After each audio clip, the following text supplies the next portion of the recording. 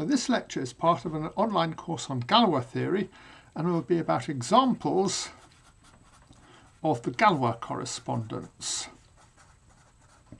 So we recall what this is. So we have a Galois extension of fields, which we will take to be finite. And you remember there's a one-to-one correspondence between subfields of M containing L and subgroups of the Galois group of M over K. And the correspondence went as follows. For a subfield L, we associate the group of automorphisms of M that fix all elements of L, which is the Galois group of M over L. On the other hand, if we've got a subgroup of the Galois group H, the field corresponding to it is the set of elements of M fixed by H. And in the next lecture we will show that these correspondences are bijections, but in this lecture we're just going to work out several examples of them to see what's going on. Let's start off with a trivial one just to warm up. Here we're just going to take the reals contained in the complex numbers. And in this case the Galois group just has two elements, which are 1 and complex conjugation. And there are two subgroups, and there are obviously two subfields of C containing C and R, and the subfields are the complex numbers itself and the real numbers. And these correspond to the following subgroups. The complex numbers correspond to the trivial subgroup, and the real numbers correspond to the subgroup containing 1 and complex conjugation.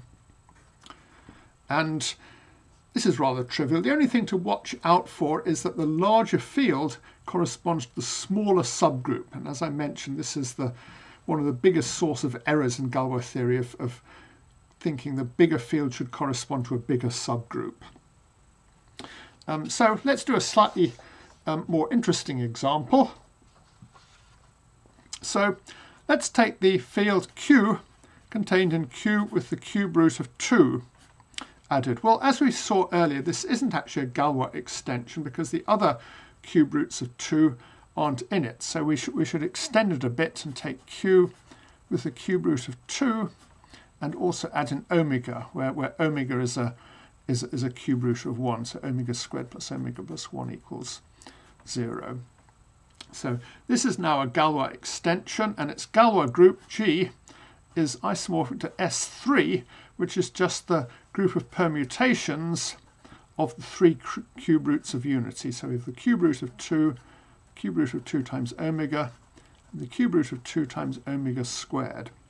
So what I'm going to do is I'm going to write out all the subfields we can think of and all the subgroups we can think of. So let's do the fields. So we've got first one, we've got the full field up here, Q with the cube root of 2 and omega added, and down at the bottom we've got the rational numbers.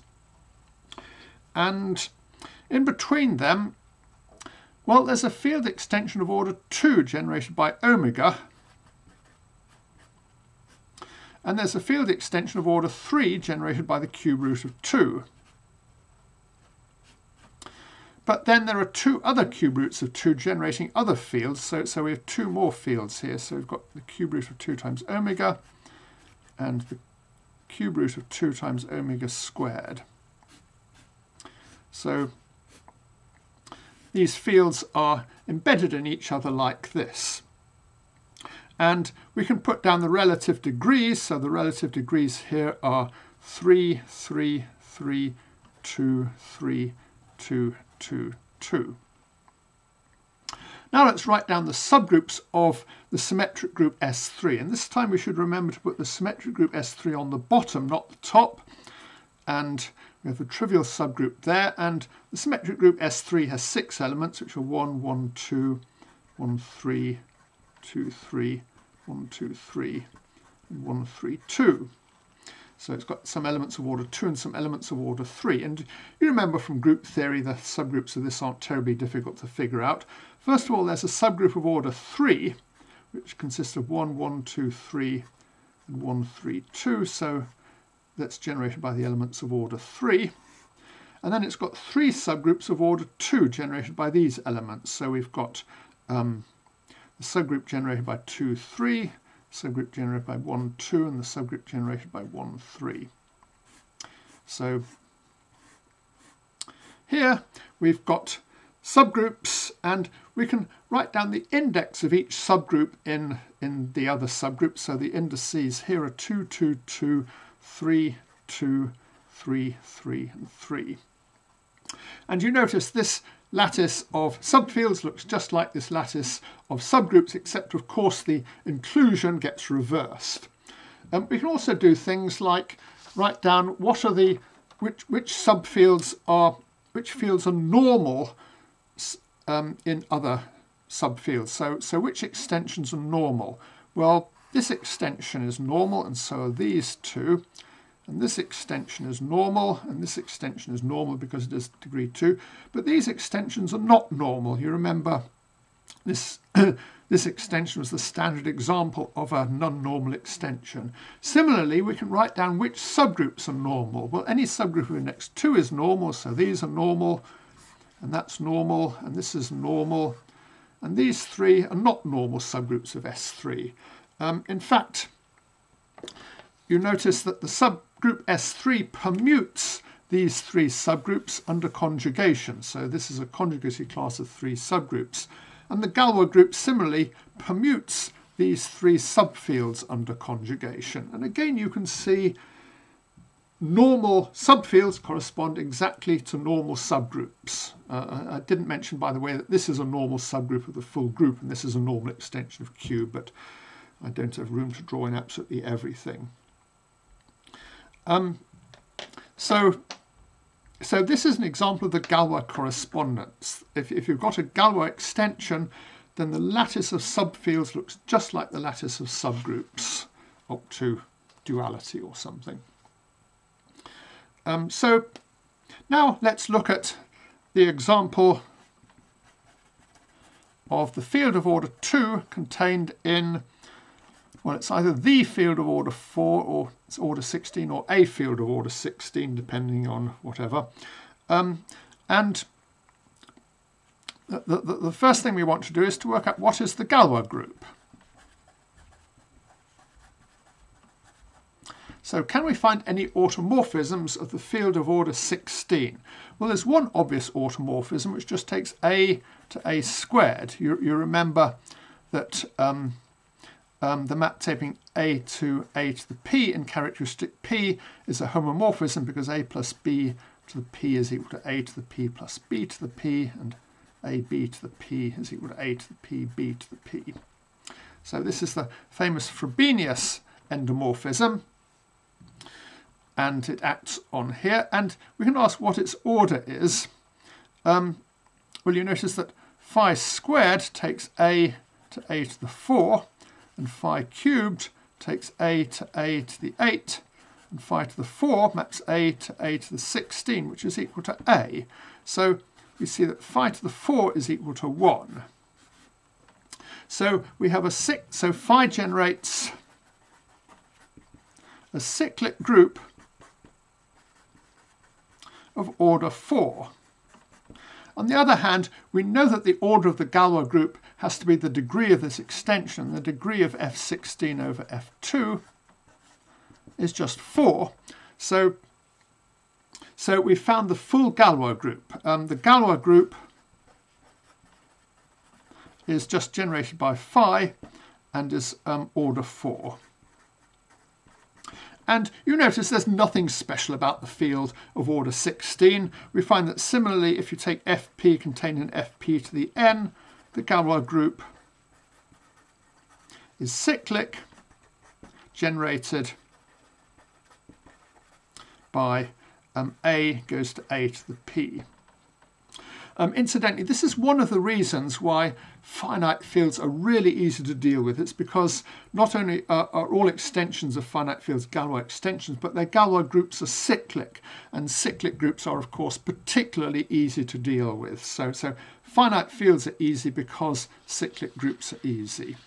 Anyway, let's draw a picture of the subfields and the corresponding subgroups. subfields aren't very difficult to figure out. There's only one subfield other than the obvious maximal and minimal ones, which look like this. And the full Galois group contains 1, 5, 5 squared and 5 cubed. And the trivial subgroup corresponds to the full field. And this is one subgroup of order 2, which is just the elements 1 and 5 squared. And here all extensions are normal and all subgroups are normal, so there's nothing terribly exciting to say about this. By the way, in here the chain of subgroups and the chain of subfields is linear. Of course, that's not always true. For instance, if we took the Galois field of order 2 to the 6, for example, then we would have a Galois field of order 2 cubed and a Galois field of order 2 squared, and these would contain the Galois field of order 2. And similarly, we would have a cyclic group of order 6, and here we would have a group of order 1, and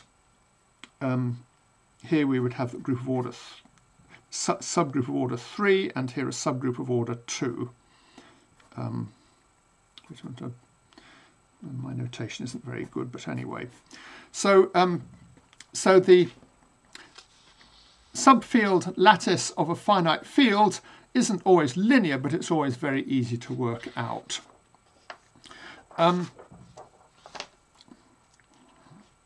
So for the next example, I'm going to look at the field over the rationals generated by a 7th root of unity. So zeta to the 7 is equal to 1, and zeta is equal to e to the 2 pi I over 7, or some power of it. Well, of course, the polynomial x to the 7 minus 1 is not irreducible. It's equal to x minus 1 times x to the 6 plus x to the 5 plus x to the 4 plus x cubed plus x squared plus x plus 1. And you remember there's a sort of trick of showing this is irreducible using Eisenstein's criterion if you change x to x plus 1, which I won't bother repeating. So this is an irreducible polynomial. And now if zeta is one root of this, the other roots, well, if zeta is a 7th root of unity, so is zeta squared, zeta cubed, zeta to the 4, zeta to the 5, and zeta to the 6. So in particular, this extension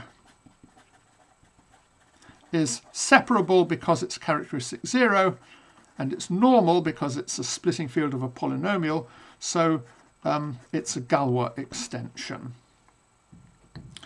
And there's nothing special about 7th roots of unity here. We could do something fairly similar for at least any other root of unity of prime order. For composite order, we need to be a little bit more careful. So what's its Galois group? Well, any automorphism must take zeta to one of the other roots. So it must take zeta to the I, for I equals 1, 2, up to 6.